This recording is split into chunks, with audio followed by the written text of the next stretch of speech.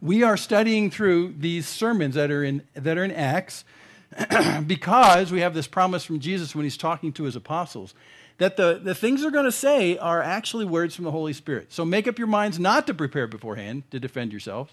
So for that reason, I did not prepare today. No, I did. For I will give you utterance and wisdom which none of your opponents will be able to resist or refute. And so today, we're going to see another one of these. So these things that they're saying, the apostles didn't go to the Jesus school of public speaking. And in fact, Jesus is saying, I'm not going to give you the public school of public speaking. I want you, when you get into these situations, to allow me to speak through you. And in fact, that's my prayer today whenever I speak. God, these are your words. Speak your words today. We don't want to hear from just men. We want to understand your heart. And so today is another one. Today, we get the very first sermon by Paul. Woohoo! So you're not excited. Okay. Here's the context. Let me just show you where we're at, because the context historically is really good. Remember, we had the stoning of Stephen, and the persecution is continuing to happen after the stoning of Stephen. The Jews who were so much against what Jesus was all about really get a head of steam up, and they're just arresting everybody. And so as a result, they scatter. So the believers scatter to Phoenicia and Cyprus and Antioch. And bringing up my way cool map, here's the way cool map. We're going to talk about Paul's first missionary journey. On the far right there's Phoenicia and Antioch, and there's Cyprus. So the believers moved out of Jerusalem and Israel, which is way down here off the map down here. They've been driven to the north. Antioch is a hotbed of Christian activity. The Phoenician coast, which is present-day Lebanon, has a lot of Christians in it. And believe it or not, to this very day, there's a lot of Christians who still live in Lebanon, although they're being driven out by the Muslims. And then Cyprus over here, which is the hometown of Barnabas. We'll see in a second. So they're moving up to the north, and that's where the action starts to take place in Acts. Well, Barnabas is sent from Jerusalem to see what's going on in Antioch up the north, because what's happening in Antioch is just causing great stir down in the south in Jerusalem with the few of the leaders of the Christians that are down there. So they send Barnabas to go check it out.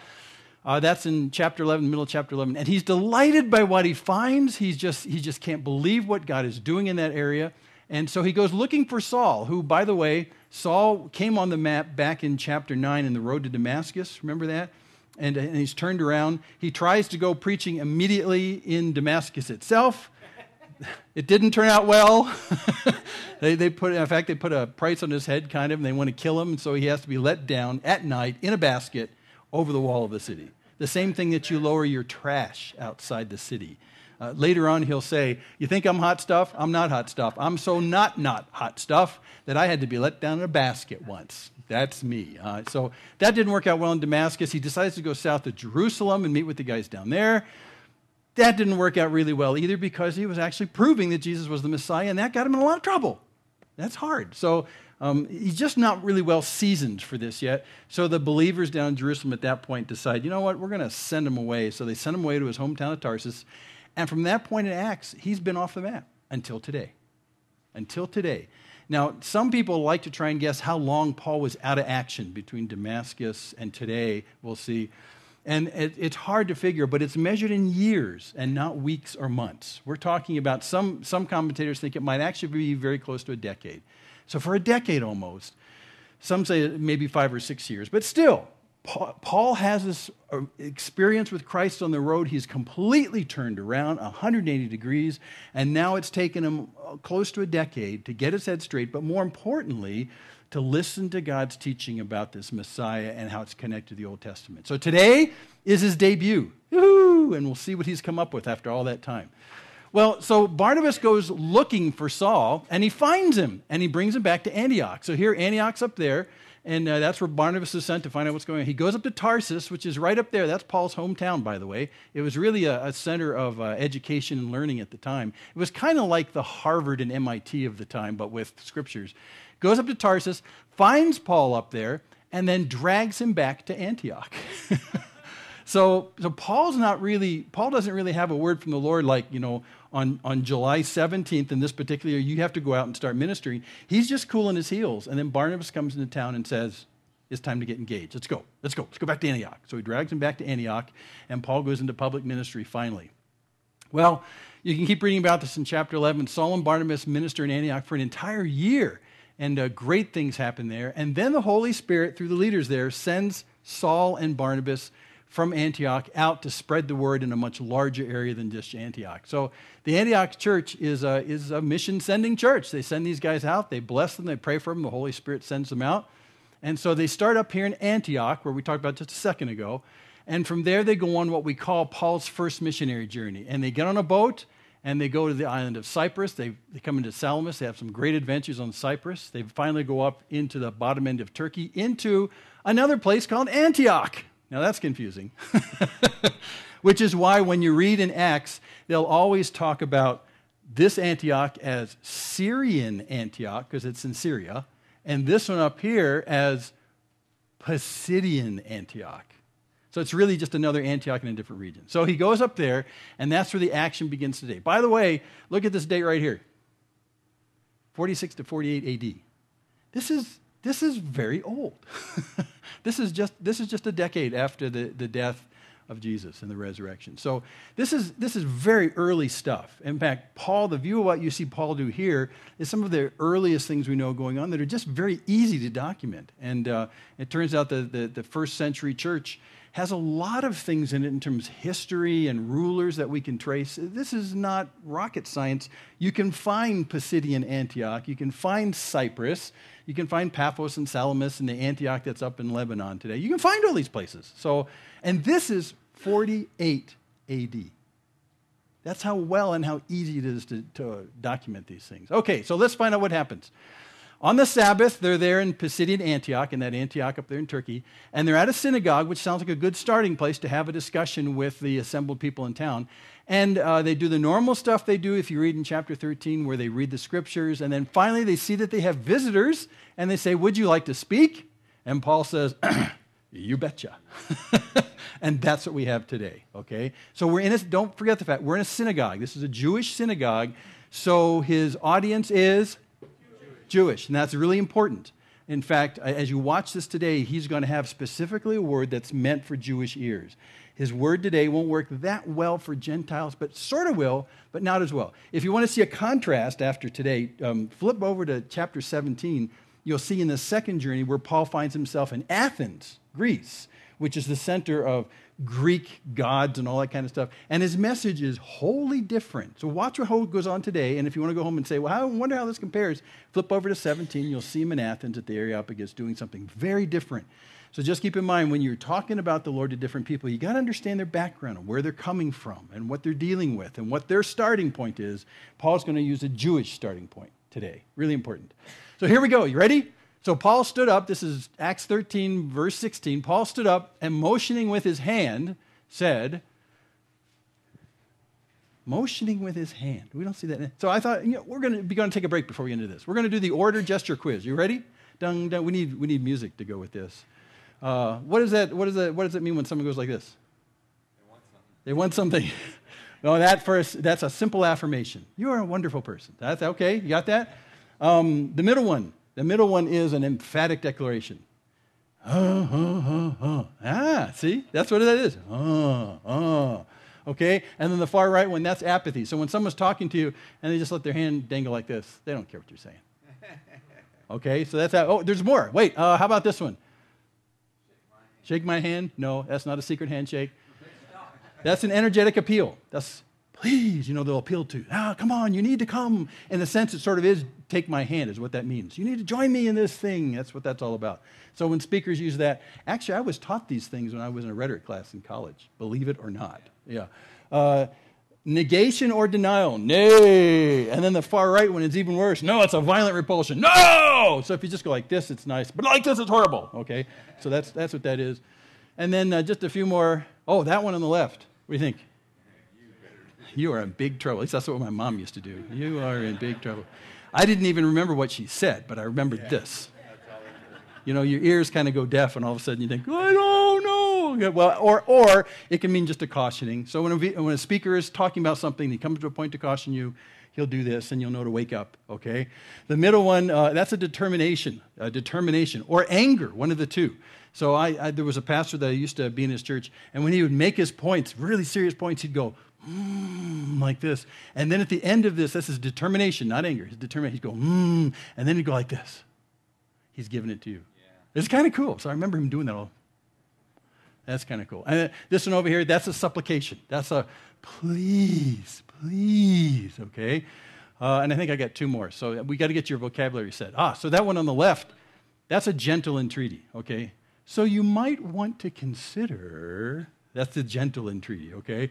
And then this one in the middle here, that's carelessness. That's like, what are you doing? I don't use that one because that doesn't mean much to us anymore.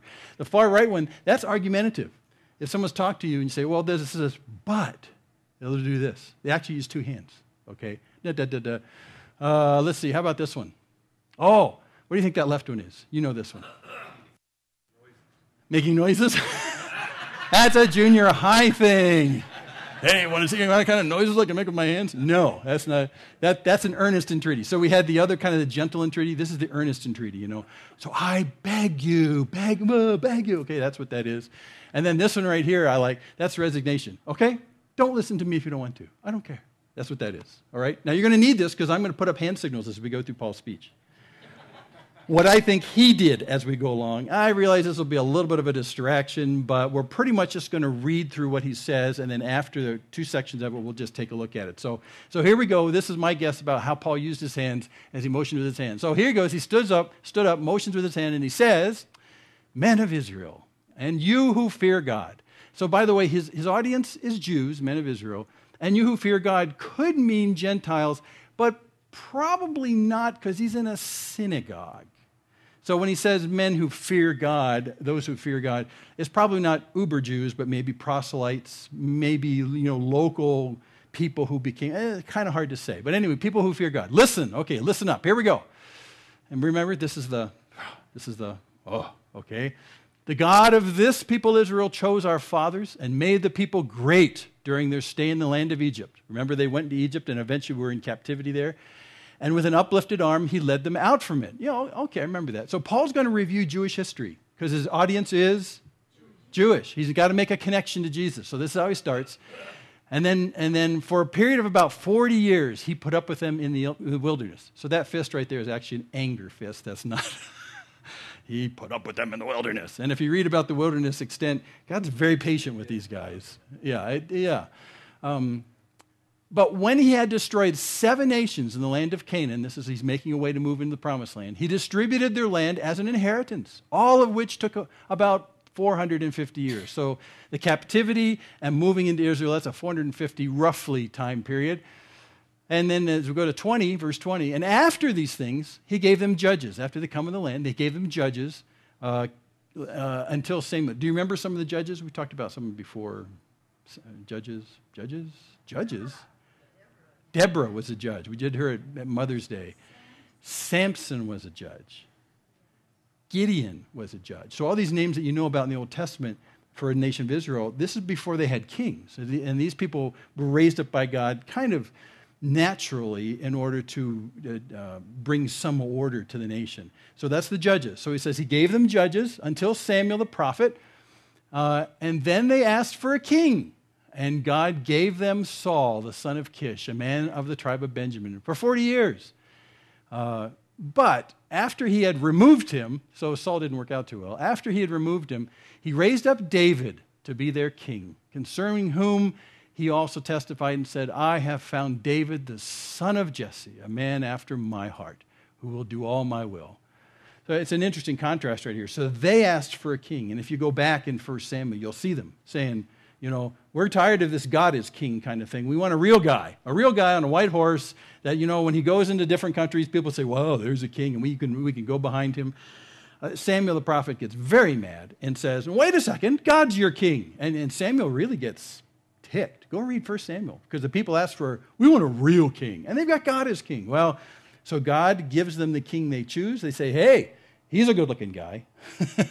And Saul was a good-looking guy. And so God says, okay, let's see how this goes. It did not go well, but they're choosing. And then God decides, instead of asking them to nominate someone else, he says, I'm going to give you someone now, and let me show you my kind of king. And so he chooses David, even while he's a boy. He chooses David. And the distinctiveness about David as compared to Saul, the distinctiveness of David isn't that he's tall and handsome and good-looking. His distinctiveness is, what's Paul say here? Man after his own heart. So God was the one who was king of Israel. Now God puts in place a king whose heart is like God's himself. That was always the best solution for a king for Israel. This someone who is God, and now as a second place, someone whose heart is like God. So Paul's going on. We worked our way all the way up to David, who was, by the way, David was highly, highly respected in the Jewish community. Highly. I mean, he was just a big deal. So he goes on. So from the descendants of this man, talking about David, according to promise, God has brought to Israel a Savior, Jesus. Now, after John had proclaimed before his coming a baptism of repentance to all the people of Israel. So John got them ready for the fact that repentance was a necessary step for Israel. Verse 25, and while John was completing his course, he kept saying, what do you suppose that I am? I'm not he, but behold, one is coming after me, the sandals of whose feet I'm not worthy to untie. So Jesus is this very special one who was sent, that John the Baptist himself says, I'm not worthy. So we are now halfway through the sermon. So let's review what he said so far, okay? And by the way, the hand signals were kind of confusing, right? Don't worry about it. So here we go. Here's what he said so far. This is my summary. Okay, so God saved our fathers from Egypt. Exactly. God had patience with our fathers for 40 years. Exactly. God gave our fathers the inheritance of the land, the promised land, and he did that by driving out the people that were sitting there. Yeah, okay. God gave them the king of their choosing, right? That's King Saul. And God gave them the king after God's own heart. Okay, yeah, we like David, good guy. And God has now given a Savior in David's family, the Messiah. So that's what he said. He's just done history. But he just did a very tricky thing. Instead of saying he's given the Messiah, which is what they would expect to hear, he said, they've given him Jesus. Now, they were with him. They were with him all the way up until he assigned Jesus as the special one of David. When he said that, it was like, when you hear that sound of a needle going across the record, right? That's what happened when they heard that. Because all the way through this, they're saying, right, Egypt, right, Judges, yeah, King Saul, right, yeah, Promised Land, right, ooh, yeah, great kings, yeah, David, yeah, right, great, Messiah, Jesus, and they stopped dead in their tracks. Because no one in that area had ever talked about Jesus as being the Messiah. So he deliberately, without them expecting it, has them hook, line, and sinker until he says, Savior Jesus. And suddenly everything goes off the rails. Now, let me describe something. I'm going to come back to something we did in Galatians, but all of this right here is part of the promise that God gave to Abraham, all right, about this. And we talked about this a while back, that God said, I'm going to make a great nation out of you, and I'm going to give you all this land around here, and you're going to have a wonderful nation, and I'm going to be in the center of your nation. It's going to be a wonderful thing. And God actually names the land. So these Jews that are listening are saying, yes, this is the promise that was made to Abraham, and then to Isaac, and then to Jacob, and then all their children who would come after this. This is the promise. So they hear Saul saying these things. Actually, he's now Paul, by the way. This chapter 13 is where he changes being called Saul to being called Paul, right here. So they say, well, what about the Messiah? Are you saying that Jesus is the Messiah? I mean, all the rest of this is classic Jewish promise being fulfilled. Let me show you a picture that we did some time back. Here's their concept of the promise. You start with Abraham, not an actual photograph. Okay, you start with Abraham, and there's a promise that's given to Abraham that is given in such a way that God says this will bless you and your descendants and the entire world. So this promise continues on, and it comes to a completion in this thing, this inheritance we call it. It's like an inheritance that's passed down from, through families and stuff like that, because the promise starts with Abraham, and eventually the inheritance is given down here through time, right? So this is the promise. This is what they're thinking. Father Abraham had a promise to him which came to the nation of Israel because Abraham, Isaac, Jacob became Israel. Israel had 12 sons. That's us. We inherit the promise of Abraham. That's good. That's good. Now, when they thought about this inheritance, they realized that this only works because God says, you shall be my people and I shall be your God. That, by the way, is the covenant of the entire Bible. If you'll be my people, I'll be your God. If you won't be my people, I'm not going to be your God. I'm not going to force myself on you. That really, in the New Testament wording, is like being born again. If you'll be my people, I'll be your God. So this is the contract. And so what they're expecting in this promise, they'll say, well, are you my people? Well, of course we are. We're Jews. We have Abraham's blood flowing in us. Who would say that we're not children? We're not the people of God. Well, of course we are, because we have the same corpuscles that Abraham said. So really they relied upon their ancestry to prove that they're the people of God. And is God their God? Well, yeah, we've proven all these things he did. He got them out of Egypt. He did all this stuff. He kept them, through the wilderness. He gave them the land. He drove out the people. I mean, he does great stuff. So, yeah, okay. So for the Jews, they're listening to him. The promise is almost fulfilled, almost. Because when they think about the inheritance, they're thinking about a sovereign land they can live in and a supremely powerful king. Like David, plus, right? So you have David, who was a good king, even though he was a man and had faults, and he did horrible things in his life, but he repented, he came to God. You can read all about it in 1st and 2nd Samuel and then through the Psalms. But they're thinking, when Paul is reciting the promise, they're thinking the promise is largely a land, which is Israel, the promised land, and it's largely a king like David, but who's uber king. So what they were thinking was, God has promised us as a people, now that he's gotten us out of Egypt, he's promised us a place to live and a king that can never be beaten. Well, they've got the place to live, but they don't have the king who can't be beaten yet. So when they get to the time of Jesus and the time of Paul talking right here, there's one thing left to fulfill the promise in their thinking, and that is the big king, the super, super duper king. And that's what I think some of them are hoping he's going to proclaim. But he just called Jesus a savior and not a Messiah. A savior? A savior? And isn't he supposed to say David, kings, Solomon, blah, blah, blah, blah, blah, us, Israel, Messiah? Messiah! That's what you're supposed to say. No, he says savior, Jesus. So he got them right up to the edge and did that to them. So they're thinking this. It's almost fulfilled. So sovereign land, check. Supremely powerful king, not checked. That's what they're waiting for. So when Jesus comes on the scene in the first century, that's the status of the promise in their minds. We are the people of God because we are genetically related to Abraham, whom the promise was given to. So we are in just because we have the blood, we have the land, even though we got these Romans here. But when we get our super king, he'll push them out and everyone else out, and we'll be unbeatable, and we'll be the best in the entire world. Ha, ha, ha, ha, ha. And that's the Jewish mindset when Jesus comes. They didn't realize that what they didn't need was a political military king. What they needed was a savior king. And why? Well, we'll look at that in just a second here.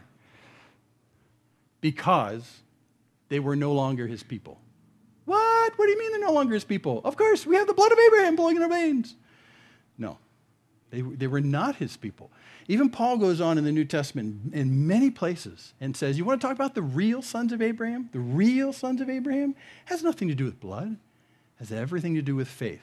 Because Father Abraham was considered righteous by God because of his faith. It was reckoned to him as righteousness. So if you want to have children of Abraham, real people who are descendants of Abraham, they're the ones who operate by faith with God. They're the ones. And Paul constructs all of Romans on just that little idea. And then through all the entire New Testament it comes out over and over again. So there's the problem right there. They're presuming they're getting the inheritance because they got the blood, and all they need now is a supremely powerful king, but they're no longer the people. So they're stuck.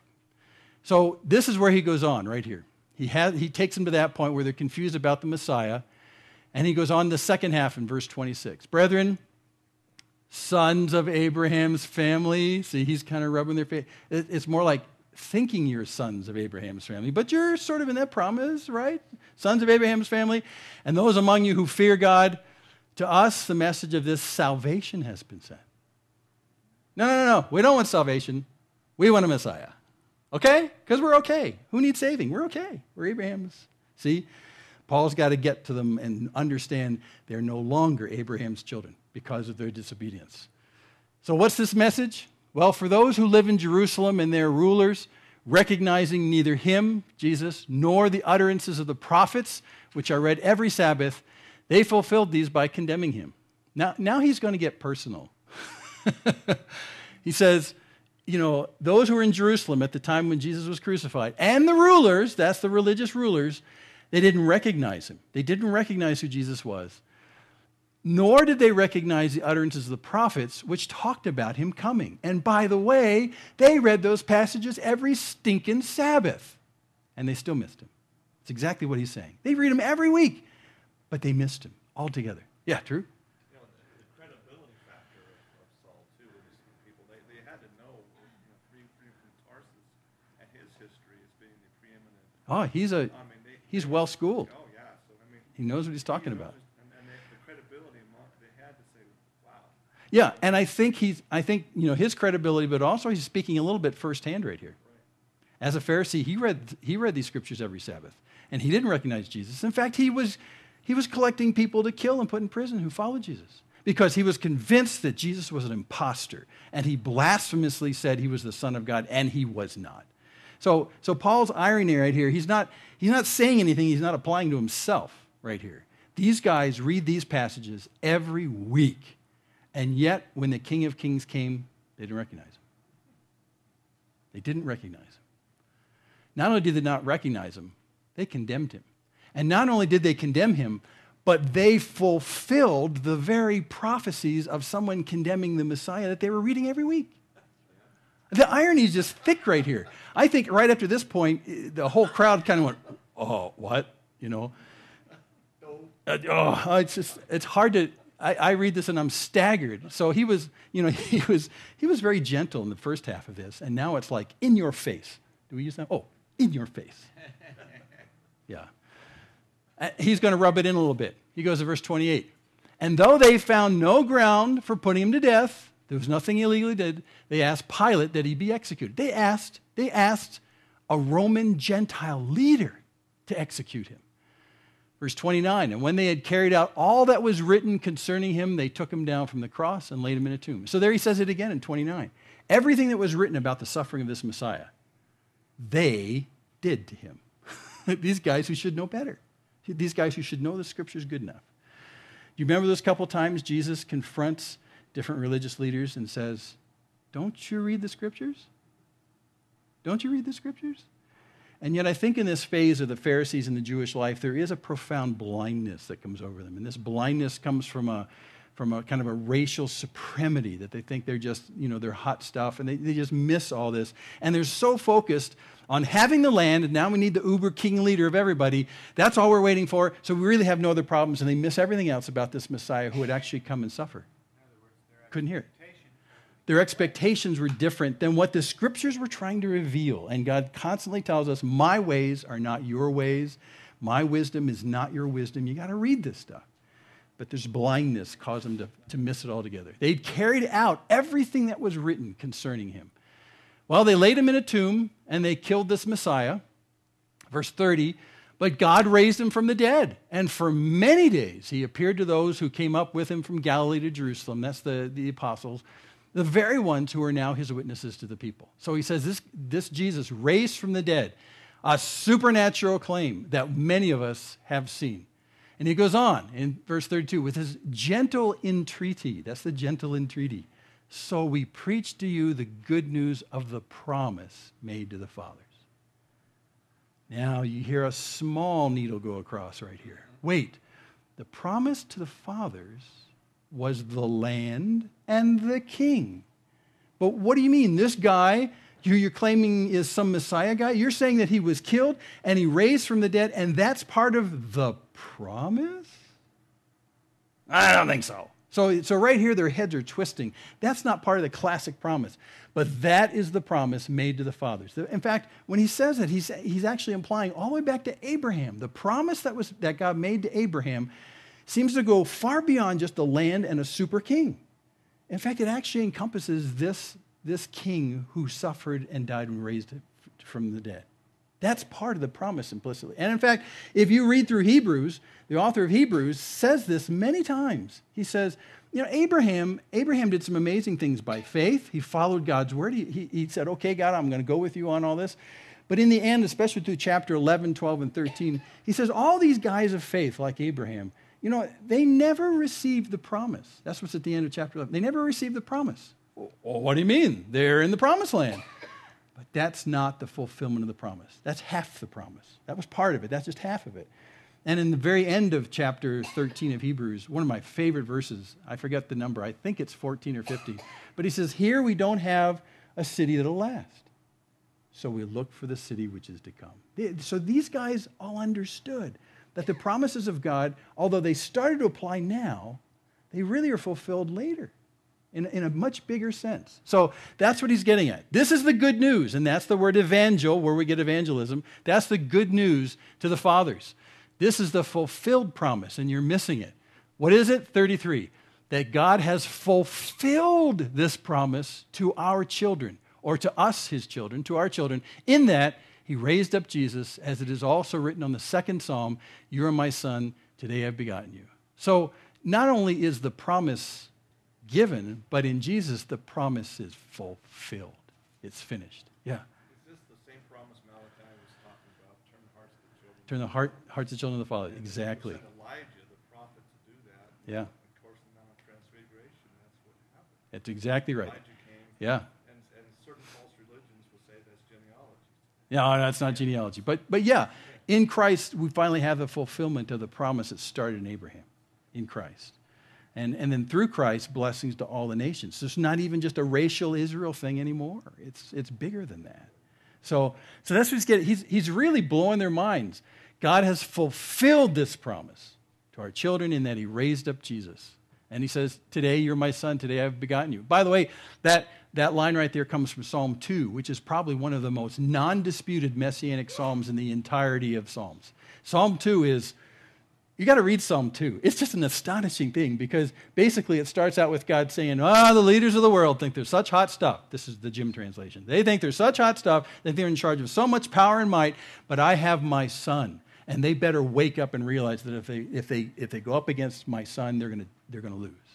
And that's what the entire psalm is about this mighty and powerful. So this very one who they're saying they're waiting for the uber super king to come, that's their idea, is the Psalm 2 idea, which is nothing wrong with. There's no one who's going to be able to oppose this king of kings and this Lord of all lords. No one's going to be able to oppose him. Read Psalm 2, and there he is. And so he quotes Psalm 2.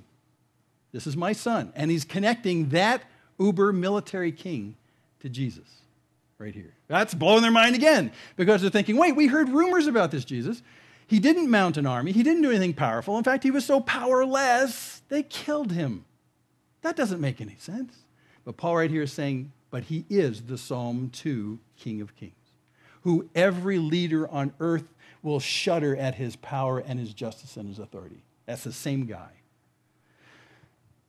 That's why this is new to them. Verse 34, as for the fact that he raised him from the dead, no longer to return to decay, well, he's spoken in this way. I will give you the holy and sure blessings of David, which I think, you have to check me on that. I think that comes out of Isaiah. I've forgotten right now. I should write these things down so even I remember.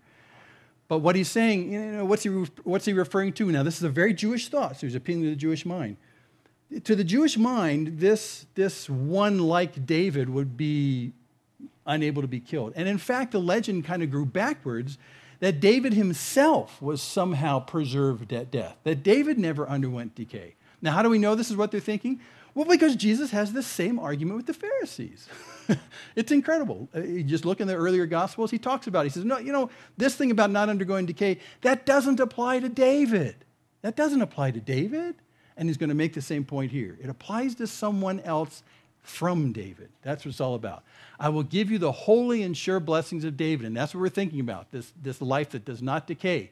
35. So therefore, he also says in another psalm, he will not allow your Holy One to undergo decay. Okay, so what are you getting at? Well, David, verse 36, David, after he served the purpose of God in his own generation, fell asleep, was laid among his fathers, and underwent decay. He stinketh. He's worm meat. So clearly, David died. And so all these things about this king who would never undergo decay, which actually is post-death, okay? Don't miss this part. It's post-death. So how can this king not undergo decay, but yet still he can be killed? Does that make any sense to anybody? If you won't undergo decay, then why would you die? Unless it was voluntary. These are all built into the scriptures. So here's this one who would not undergo decay, and it was not David, Paul's saying right here. It's exactly the argument Jesus has with the Pharisees. It was not David. You can tell. And in fact, Jesus quotes another passage, another psalm where he says, my Lord said to my Lord, sit at my right hand. So we got two lords going on or something. So we're not talking about David right here, very clearly. And before we pass this on, I want you to look at this line, because this is an astonishing thing. If you are worried about the very day that you're going to die, you got to understand that you won't die any sooner than God's done with his purposes with you here. When everything's tied up and God says, that's enough, I've got everything accomplished to you I want to accomplish, he'll say, come on home. You're back. Because I love the phrasing right here. David, after he had served the purpose of God in his generation, fell asleep. He died. Okay. So for you and I as well, God's got plans for us to glorify himself in this generation. And he's called you to do that here. And until that's complete, you're indestructible. You cannot die.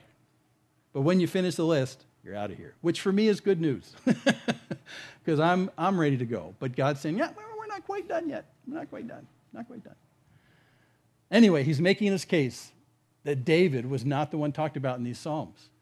Verse 37, but he whom God raised did not undergo decay. And how do we know that? Because we saw him walking around afterwards. Tomb was empty. Jesus resurrected. He appears to so many people. Paul says at one time 500. He says, touch my body here, Thomas. I know I want you to be believing here. Feel this right here. So, I mean, he didn't undergo decay. He didn't get all wormy. Neither did Lazarus, even though his sister said, well, Jesus, he's going to smell right now. Jesus said, well, let's bring him in anyway. And he hadn't gone. So anyway, here's this life. He whom God raised did not undergo decay. That's who the Psalms are talking about. This Jesus is the one we're talking about, not David. Not David. Get off your David kick. And then with the firm entreaty, and this is firm, therefore, let it be known to you, brethren, that through him forgiveness of sins is proclaimed to you. I don't need that. I want a king. I've got my land. I've got the tribe that was given land, when Joshua came in here. Everywhere fat, dumb, and happy. Everything's fine. Give me the king, kick out the Romans, make us the uber best people in the entire world, and I'll be satisfied. I don't need forgiveness of sins. I don't have any sins. Really. Which is why John the Baptist had to come. John the Baptist went around cluing people into the fact that you have a problem, and your problem is sin. You need a Savior. Repent, the kingdom of God is near, which means judgment is close. The king's coming back. He's just been on a short trip, but he's coming back. He's the one whose thongs of his sandals I'm not even fit to untie. Can't do it. You need salvation, and it's through Christ that forgiveness comes. And there's no other way. It's proclaimed to you, 39, and through him, through Christ, everyone who believes is freed from all things from which you could not be freed through the law of Moses. Now, there's a pithy statement. Isn't that a great statement? After we just spent so many weeks on Galatians, that's Galatians right there. The law has no power to free you from the sin that plagues you. It plagues you. And even if you seem to have corralled your actions on the outside and you don't kill people, you're still hating. And even though you're not actually going and committing adultery, you're still lusting and all these things. The inside is what needs to be fixed. Who will ascend the hill of the Lord, but he who has clean hands and a pure heart. Okay, a pure heart. So that's the problem. Through him, everyone who believes is freed from everything that the law just couldn't free you from. The law was given very clearly through the New Testament. The law was given to reveal the breadth of our sin, to show how far we fall short. But the law wasn't given so you can say, okay, I'll make a list and do it and I'll fix myself. Can't do it. You can't free yourself from that. That's part of what we've inherited from Adam as a race. It's this propensity to sin that regardless of our willpower, we just can't stop sinning. Now, if you think you can, go back and inventory the status of your heart on a weekly basis. Because God will judge the secret intents of the heart, as well as the actions, really. But he'll see that as well. That's the problem. And that's what makes you disqualified, dear Jews, for not being Abraham's children. You're rebellious to God. God called Abraham and he responded out of faith. And he believed God. And he had that faith in God. And that was counted to him as righteousness because he believed that. But you all are acting like some kind of spoiled kids, thinking you got it all and it's all going to come to you. But actually in your heart, you're no longer Abraham's children. You've lost it. You need salvation. And it's only through him, through this Jesus. Forget about the law of Moses. It's not going to save you. So therefore, take heed. It's a good finger. Take heed so that the things spoken of in the prophets may not come upon you. And here's where Paul's understanding the Old Testament can be pretty biting. What do we quote to make them kind of tremble in their shoes? Just a little bit to put an edge on this. What do we go? This is what we quote. Behold, you scoffers, and marvel, and perish. For I am accomplishing a work in your days, a work which you will never believe, though someone should describe it to you. And by implication, like I am right now, Paul, to you guys. Don't be scoffers, because God's predicted your kind would exist. Don't fulfill this scripture right here. I'm warning you, don't do this. Don't do this. Behold, you scoffers, marvel, perish. I'm accomplishing a work in your days, a work which you'll never believe. You'll never believe, even though someone should describe it to you. So let's review the last half of Paul's message, because that's where he leaves it. He says basically God has sent us with this word of salvation. We have this word of salvation, which they don't think they need, but they do need it. This word of salvation. And the word of salvation is this. The Savior was condemned by religious leaders down in Jerusalem. The Savior was killed by Gentiles being maneuvered by the religious leaders. The Savior was raised from the dead. And believe it or not, all of these things are the promise fulfilled. That stuff was all predicted in the Old Testament. So Paul isn't saying these are all accidents that we're kind of trying to splice in to the Abrahamic promise. No, this has always been there. You guys read it every Sabbath and you missed it. And there it is, the promise fulfilled. So the Savior fulfilled the promise from God. He is the fulfillment of that promise. So belief in this Savior brings forgiveness of sin and freedom from the law's condemnation for anybody. For anybody, which means not just Jews, but for anyone who believes. For anyone who believes.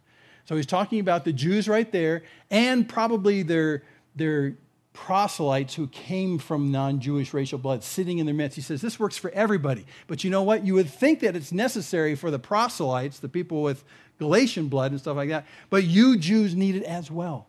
You have no edge on anybody else. This is what you need. And you need this salvation. Well, let me tell you what Paul's trying to do. This was the concept of the Jewish promise, ending with land and a super king. You'll be my people genetically. We got that. I'll be your God. Yeah, all sewed up. But actually, the inheritance and the promise goes far beyond that. In fact, it extends past that, and it comes to even a bigger inheritance, where it's the kingdom of God, with God as king. That was always, in fact, the promise that was made to Abraham. Here's this tribe of people that I want to call to myself. This is what we call this tribe of people, these new people who say, we want in on the kingdom of God. We want God to be the center of our lives and the center of our community and the center of everything that we are and we have. We want God to be in the middle of everything. And we want to come to love him and understand, like Paul says in Ephesians 3, the length, breadth, width, and depth of his love. We want that God, and we want community with that God. We want that community, and we want him as king. And that was God's intention for Israel all along. That's why Samuel got so ticked when they said, give us a king. And Samuel says, you have a king. His name is Yahweh. What's your problem? But this has always been the intention. The first inheritance, what we just saw, there's a thing in the Bible called dualisms. And that really was part of the promise, the land in physical Israel. That was part of the promise. And the promise to make a society, a tribe, a community with God as its center. That was always the idea. And that was like the model home. That was the way in which they could live, and other nations would look in and say, hey, that looks pretty cool. I want your God, and I want to be part of that tribe. But the plan was going to go far bigger than just the physical nation of Israel. It was going to be, read through the end of Revelation, after even we all die. That's the plan. So Israel was meant to be kind of a model to show and to showcase to the entire world what God's offer was. But for this to work, you've got to be his people. And he'll be your God. But if you don't want to be his people, and you want yourself to be your own God and the king of the universe, all bets are off. It doesn't work. And that's the promise. So here's this new promise. Now, how is it that you solve the problem that you're not God's people, either for the Jews or for us Gentiles? Well, along comes the cross that erases our disqualification because of our sin. And now, anyone who believes that Jesus is this one, and Jesus is this one who died because of our tragic sins, he says, you're in. He paid the price for all of us. I quoted this last week. There's this verse that sometimes God gives me, and it just won't go way out of my head. This one in 2 Corinthians 5, 14 and 15, and he says he died for all so that those who live might live for him. Might live not for themselves, but for him who died and rose on their behalf. Yeah. Because we're convinced that one died for all. Therefore, we all, in a sense, have died. The price has been paid for our sins. It's done.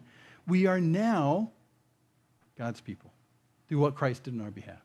And we can participate in that. By the way, this half of the picture is what we commonly refer to as the New Covenant. It's this idea that the promise is fulfilled in a much larger sense on a cosmic universal scale through the blood of Christ. And so the thing that preceded this, where the promise stops in just the promised land, is the Old Covenant. So that's the simple differentiation. There's a lot more subtleties to it, but that's largely it. So when you see the first half of the Bible is called the Old Testament, and the second half is called the New Testament. Testament is exactly the same word as covenant. So when they first separated this, they said, this is the Old Covenant, and this is the New Covenant. And that's largely right. However, you can find fingerprints of the New Covenant all through the Old Covenant, because it's everywhere back there. Because Abraham got it, and so did many others. There's more that's coming beyond this. And this is just not the end with this promised land. Okay, so let me tell you the outcome, and we'll kind of finish up. So how did it all turn out? Well, it turned out they begged him to speak again the next Sabbath. They didn't stone him, which, he was there. He should have offended them, at least some of them. And in fact, indeed, he did offend some. But at the end of the sermon, basically, they said, you know what? You have got to come back next Sabbath. Man, we got to hear more about this. We are intrigued about this Jesus, who's a Savior, and maybe the Messiah. And you're saying the promises are fulfilled? Why don't you come on back next week? That's what we want to do. Well, the next Sabbath, it says the entire city shows up. After that Sabbath, they went around town and said, you should have heard what we heard this morning. He's coming back next Sunday. He's going to tell us everything. And they go, okay, we're there. And so all of Antioch and Pisidia show up the next morning. The entire town, everyone shows up. They're there. It's incredible. Read verse 44. It's just kind of a funny thing. But the ruling Jews in town were really jealous. And what were they jealous of?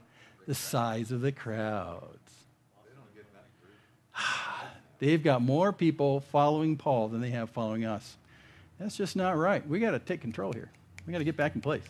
The motivations for them in all this is pride and ego and power and control. It has nothing to do with the Messiah Jesus at all.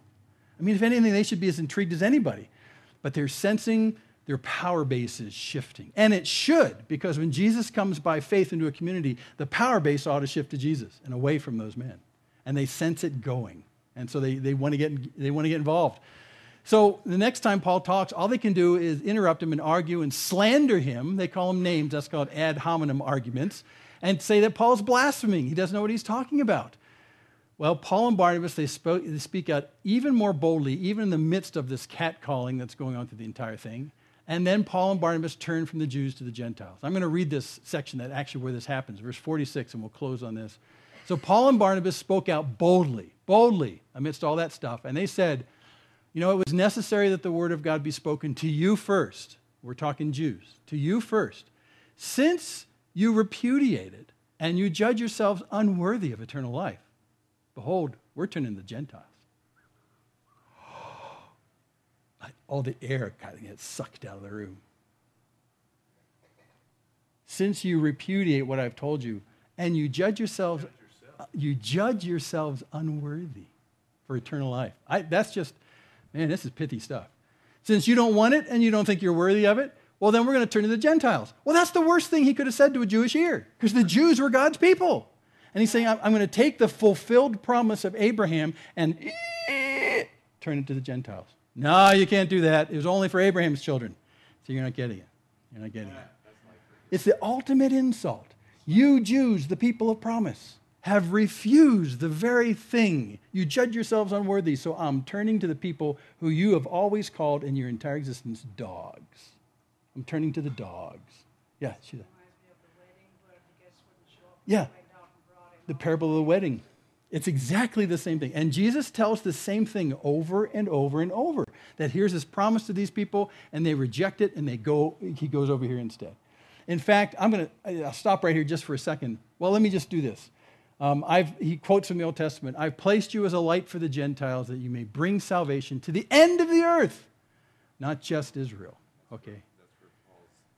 And that's where Paul will spend most of his time from here on through the rest of Acts. But I want to take just a quick detour right here, just a quick ex-Mormon moment. If you happen to be ex-Mormon, you're really familiar with this phrase in John 10 where Jesus says, I have sheep from another fold, other sheep I have, they're not of this fold.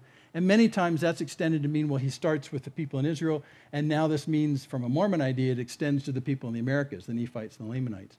But that's not it. I mean, it's very easy to show that what Jesus is referring to is the Jews and the Gentiles. And you see that switch happening right here. Now, if you think it's just this verse, there's other places. There's Matthew 10. Yeah, Matthew 10, where Jesus sends out the apostles, and when he sends out the apostles to go visit these different, little burgs around the area, he says, if you go to a Gentile or a Samaritan town, don't go there. I'm sending you to, get ready, the lost sheep of Israel. But don't go to the Gentiles. And that's what they do. Another place. You go up to the present-day Lebanese coast, and you go in Matthew 15, and he meets a woman up there. We call her Syrophoenician. She's Canaanite. She's from the Gentiles that preceded the Jews coming to the land. She's up there, and she appeals to Jesus to heal her daughter from demon possession. And Jesus, in a really cagey interview, which is one of my favorite vignettes in the entire New Testament, he says to her, but wait a second, I can't do this for you because I am sent to the lost sheep of Israel. And yet she's a Canaanite Gentile. And in the end, he does heal her daughter because she understands that it's kind of a sequence of order. It's the Jews first, and then it's the Gentiles. She somehow understood that. That's why Jesus turns around and says, this is the biggest faith I've ever seen in Israel, to a Canaanite woman. That's why I love it. You got to read it. It's in Matthew 15. So very clearly in many places, there are two folds of sheep. There's the lost sheep of Israel, and then there's the Gentiles. You see it over and over. That's the contrast, back and forth. And here it is again, Paul, the uber-trained academic Jew from Tarsus, who says, I'm going to take this promise of Abraham and turn it to the Gentiles. Yeah. When all that was going on, it's just like you as a parent when you have two kids. Like a parent with two kids? Yeah. And one's, well, I don't want that, so I'm going to give it to this one. Then all of a sudden, that. So this one doesn't want ice cream, I'll give it to your brother. Whoa, wait a second. Yeah, that's about what. That's pretty much what it is. It's the grace of God. It's this free gift. It's this salvation and this forgiveness through this Jesus. And you judge yourself unworthy of that, then I'm going someplace else. Just like Jesus said back in Matthew 10 with the apostles, if you go into one of those towns where they don't receive you, you stomp the dust off your feet and find someone who will receive it. And that's exactly what he's doing right here. And then he closes with this. When the Gentiles heard this, they began rejoicing and glorifying the word of the Lord. Not just the Lord, the word of the Lord, what they're hearing. They started rejoicing in this. And as many as had been appointed to eternal life believed. And the word of the Lord was being spread through the whole region because Paul shifted and went to the Gentiles. And they were very happy, which is why the good news is called the good news, because they would accept that. But see, here's the point. Paul found a community of Jews who felt like they didn't have a problem that needed saving. And so when someone's not convinced of the fact that they have a problem from which they need saving, then the word of salvation is useless to them. Why do I need to be saved? I don't have a problem. I've got the promised land. Just give me the Uber King and we'll be done. No, you have a problem because you're no longer a citizen of that land. You no longer qualify for that promise. You don't, and none of mankind does. And in fact, when you go back in the Old Testament, they should have gotten this. Some of them got it, but they should have gotten it just due to the fact that when Israel was established as a country, God set his temple in the middle of the country, and the sole purpose of that temple was to deal with the sin of the people, to deal with their rebellion against God. And over, sacrifices are made. So God's saying, this temple is not only a place symbolically I want to be in your midst, although God doesn't dwell in temples made with hands, but I want to symbolically be in your midst. I want to be in the center of your entire society. But you got to understand that even though I fit here, you don't because you're sinful. So we're going to have to do what we do in the temple. Just to remind you over and over again that your sin brings the death of someone. Animals, Christ. They should have gotten it because everything that was constructed in old Israel was meant to point them to this direction. Even the law of Moses was meant to point them in the direction of a need for Christ. Paul says the law is like a tutor. It's that pedagogos we looked at in Galatians. It's supposed to point you in neediness to someone who can fix the problem that you can't fix on your own, because the law is never going to free you from the things you think the law is going to free you from. You need Christ. It points us to everything Old Testament-wise. That's where there's new covenant in the Old Testament. It points you to the fact that Jews, you and us Gentiles, are all disqualified from this future kingdom of God with God at its center. You'll be my people, I'll be your God, but you can't because you're tragically flawed with sin. But I'll solve the problem of your sin. One died for all, therefore, in a way, all have died. It's done. It's done. And so now our response to him, he died for all so that we might no longer live for ourselves, but for him who died and rose on our behalf. So by the way, if you're living a Christian life, thinking it's all about living for yourself, it's all about gleaning the list of rules that will purify yourself and make you a better person and eradicate the sins in your life, and it's actually benefiting you, you're doing this for you, then you violate living for him. You can do the same good work, okay? You can give food to the poor on this side, give food to the poor on this side. But on this side over here, if you're giving to the poor because I think this will make me better and more holy, then you're not living for God, you're living for yourself. But on this side, if you're giving food to the poor because the love that's poured out to you from God is now pouring through you and you get nothing in return, that's not living for yourself. That's living for the one who died and rose on our behalf. We could talk so much more on that, but it's really the outcome. Are you earning something with your good works, or are you just giving out of love out of your good works? That's what really differentiates a good work that's good and a good work that's bad. It's not the good work itself, it's why you're doing it, that we might live for him. So Paul comes to this place and says, we're giving you this word. You have rejected it. You've rejected Jesus as being this Messiah King, this one who brought fundamentally salvation because you've disqualified yourself from the children of Abraham. So I'm taking this promise and doing what God had always predicted in the Old Testament, and we're bringing it to the Gentiles. And from this point on in Paul's ministry throughout this part of the world, it's more Gentiles than Jews. He'll talk to Jews from time to time, but he is really the guide to the Gentiles. Now, one last point. Why would Paul, who is such a well-trained Jew, waste his upbringing going to the Gentiles? Wouldn't it be better for Paul, who's trained as an academic uber Jew, to go to the Jews so he can argue with them out of the Old Testament like he's done, and pazing, there you go, read this verse right here, pazing, read Psalm 2, there's just zing, doom, doom, doom. That's what I do it. This is why God didn't call me when he assigned up to, yeah. Why would Paul, who is so qualified to speak to Jews, be sent now to the Gentiles? Well, number one, the Lord commanded it. So you just go where he sends you. But in a real sense, throughout the entirety of the first century world right here, the Jews had taken such an uppity perspective about how qualified and privileged they were as being the people of God. They lost no opportunity to go to a Gentile and say, you're not in, but we are. Right? And God said in the Old Testament, you need to separate yourself from Gentiles. They're a bad influence. They'll bring in, baby sacrifices and stuff like that. You don't want to go there. So the Jews started around like they were really hot stuff. And the Gentile world knew this. They knew the arrogance of the Jews. They knew that they thought they were in just because they had Abraham's blood. So God, in a wonderful twist, says, I'll take one of the most respected Jews anywhere who will go as a unique calling card to the Jews. And he himself will say, you're in. You're in. Welcome to the banquet. You're in. From a Jew with credentials. I think it's just brilliant. I think it's brilliant. And then later on, as Paul talks about it, and he looks back on his ministry, he says, I didn't come to you with fancy talk. That's Tarsus academic training. I didn't come to you with fancy talk, right? I could have. Got it. Hip pocket. But what I came to do was focus on what he did right here. Jesus Christ and him crucified, risen from the dead, and because of the price paid for our debts, for our sins, now if you believe he's that one, you can find salvation and you can become the people of God with all the rest of them, starting with Abraham, who started with just a profession of faith. And you're in. I think it's just a beautiful calling card that Paul himself would say, all my training is junk.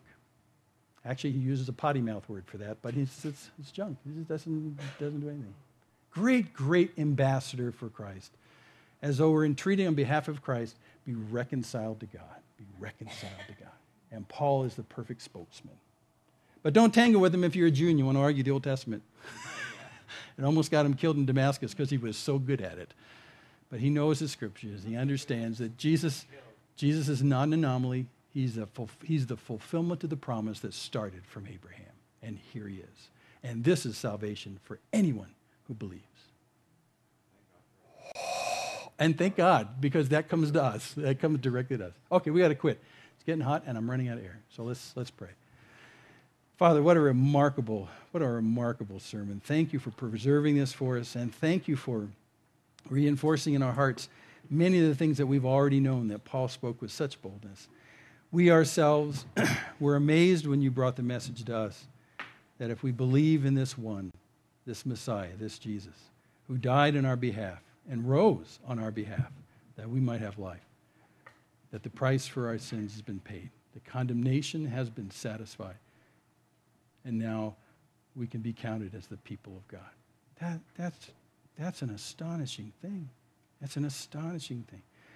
So, Lord, our hearts leap with gratitude first. But, Lord, I also think about the Jews who to this very day, for whom this message is darkened, it's blackened. And those who wish they were Jews and act like they were extra Jews, even claim to be parts of certain tribes of the Jews, who somehow presume that they are in because they have some kind of racial connection, either real or imagined, and who miss the opportunity.